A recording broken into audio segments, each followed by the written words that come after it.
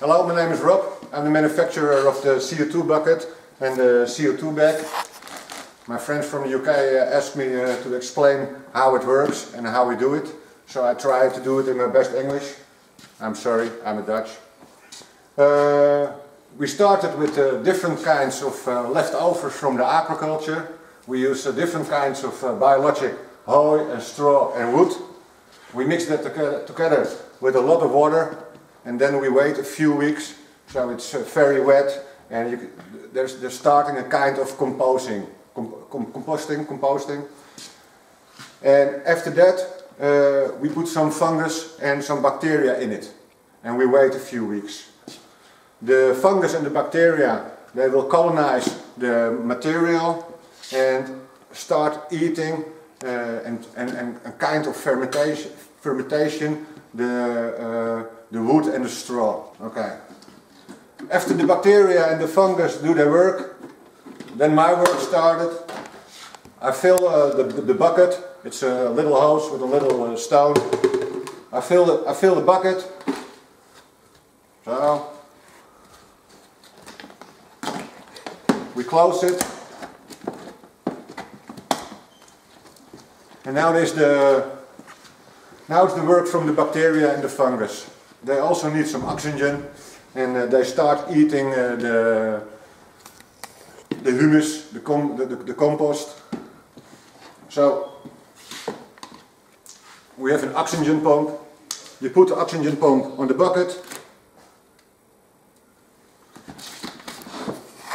Because of the bacteria, they eat the compost. There will be a lot of carbon. So when you put on the power of the oxygen pump, there will be oxygen going into the bucket. The oxygen will mix together with the carbon, so there will be create carbon dioxide. And carbon dioxide is very important for your plants, because how higher the parts per million of the CO2, the carbon dioxide, how better it is for the plants, because then they can grow harder and get bigger, and they also need more nutrition.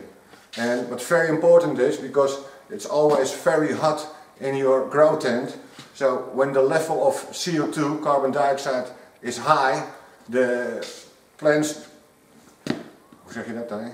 They don't care the temperature is so high. Normally when the temperature is higher than 28 degrees, the plant will start or stop growing, and they do nothing anymore. But when you use carbon dioxide, it's no problem when the temperature is above the 30 degrees. Sometimes 33 or 34 or 35, it's no problem for your plants. Right. Hi, we're back again. You'll see we put the bucket into the tent, and you also can see the level of the ppm. The ppm is now 429. We give the oxygen power. So,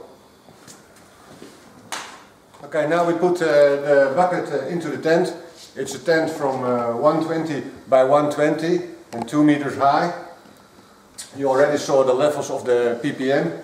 We already put also some electric power to the oxygen pump, and now we will wait.